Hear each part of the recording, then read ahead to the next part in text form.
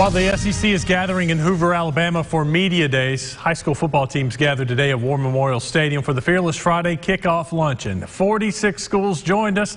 It's our largest turnout ever. Former Razorback and NFL linebacker Martrell Spate was our guest speaker. Each school was represented by a coach and two players. We ate lunch, conducted interviews, played games, and had a short program. Over the next 46 days until the first Friday night of the season, we'll hear from all these schools. By McClarty Auto Group.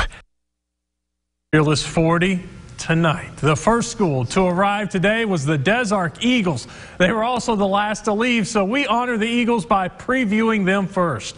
Des Arc went 9-4 last season. Two of their losses came to the 2A finalists, Hazen and Junction City. The Eagles returned 7 starters on offense and 5 on defense. Tyler Pascal takes over the program after Drake Widener departed for Riverview. And he's excited to take the reins of the program. The town is amazing. They've accepted me. The kids they've really bought in, and since I've been here, we've been rolling in the weight room, on the field, and just doing little things, watching film, stuff like that. Kids are really buying in right now. I think we have a pretty good team this year.